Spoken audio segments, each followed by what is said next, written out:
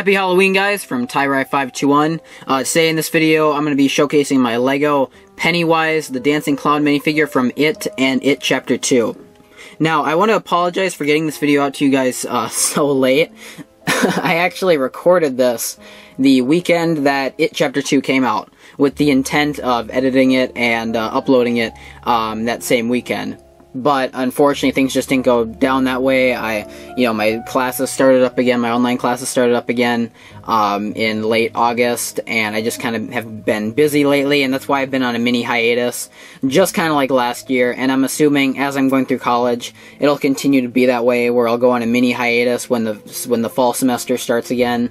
But I always love doing Halloween videos, so just like last year, my big redemption or my comeback video is on Halloween. I've got two videos coming out later tonight, this figure showcase, and I've got a couple of two figures from Psycho that I made that'll be debuting later tonight as well, so stay tuned for that.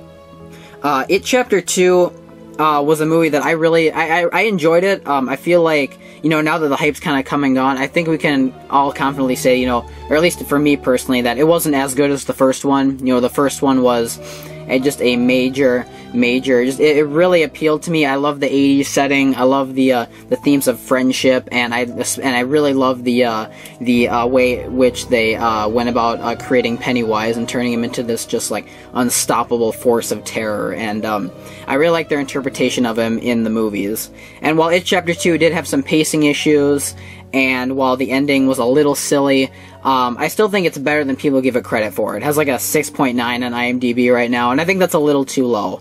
It's not a masterpiece or anything, but it's better than people are saying it is. So for the release of this movie, I actually this summer, or late in the summer, early in the fall, I went back and I completely updated my Pennywise figure. Pretty much, virtually everything about this figure is different from the original version that I posted back in early 2018. So if we kind of just start, let's see, we'll start with the legs. If we kind of take a look down there, you can see we've got a skirt that I sculpted onto him. You can see I sculpted all the ruffles and everything. That was achieved the same way that I made my Game of Thrones armor figures, where I took a Clone Wars, like Clone Trooper pauldron, or not pauldron, a Clone Trooper, like waist cape, and I sanded it down so it was kind of flush with the figure, and then I sculpted onto it. I sculpted, like I said, the ruffles and everything you can see on there. I also sculpted some ruffles down by his feet. If I kind of move his torso up a little bit, you can kind of see the ruffles down by the feet, as well as the black boots painted on with the little red pom-pom dot things on the front that are also sculpted on. A lot of sculpting went in this figure, probably more than any other figure. You can see the ruffles kind of continue on to the sides. Not onto the back, though. Whoops, he's going blurry.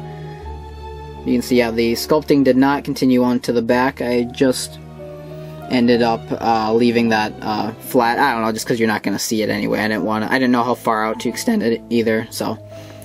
If we take a look at the torso, we can see his torso. I also sculpted on the little pom-pom dot things. I sculpted on the little ruffles on both of his arms. I tried to make those symmetrical, at least more symmetrical than my last version, and I really like the way those turned out. You can see his little belt is a red and tan striped little belt thing. One thing that I unfortunately did not realize until after I completed this figure is that we look at the back of the torso, the stitching on the back is actually supposed to go over his belt, and I did not realize that. And I could have gone back and fixed it, but I just kind of like the look of it anyway, so I'm just going to leave it, I think. But yeah, the stitching on the back should be over the belt for accuracy's sake. I also did extend his legs.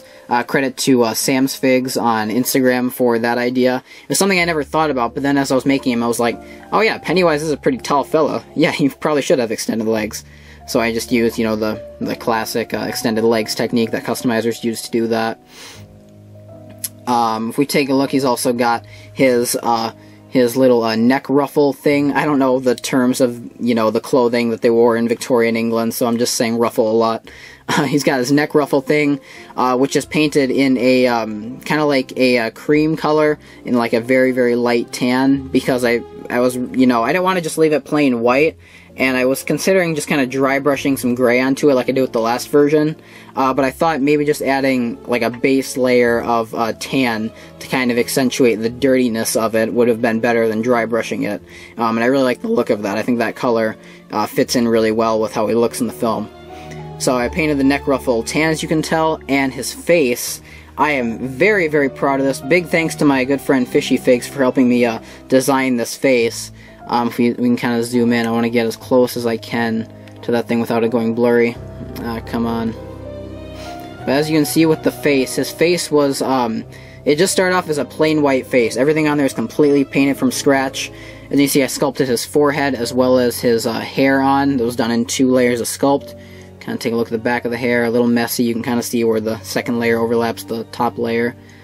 But if you take a look at the face, you can see I painted on the, his face is just like the last version, meant to mimic his face from the projector scene. So as you can see, we've got the red lines of his mouth kind of connecting up to his eyes and jagged points. The eyes, he's got like some black lines kind of around to showcase the curvature of, you know, his eyebrows and whatnot. See some gray lines. They're kind of hard to see, but he's got some gray lines showing the curvature of his forehead up above, as well as some gray lines showing his cheekbones, and the big, sinister, toothy smile that he has in the projector scene, as well as his little red nose right above the mouth. So I'm very, very proud of it. I really think this is one of the best faces I've ever made, and I really think this is just overall one of my best figures. I also used the new balloon piece from the collectible minifigure series, which I don't believe was available at the time of making my last one. So I'm really glad they have this piece now, so I can abandon my old sculpted balloon, which wasn't that great. But yeah, that's pretty much all there is to him, guys. He's one of my favorite figures I think I've ever made. I'm really proud of him, and like I said, I really think It Chapter 2 is an underrated movie. It's not perfect by any means, but it's certainly better than people are giving it credit for. And I can't wait to watch it again, considering it's going to be out on DVD in like a month and a half. Again, sorry for getting this video out to you guys so late after the movie has already come and gone from theaters. I've just been lazy. Well, not necessarily lazy. I've just been very busy with my classes. So thank you for sticking in there with me. And like I said, be on the lookout for the other Halloween showcase I've got coming out to you guys later tonight. And yeah, I will see you in the next one. Peace out.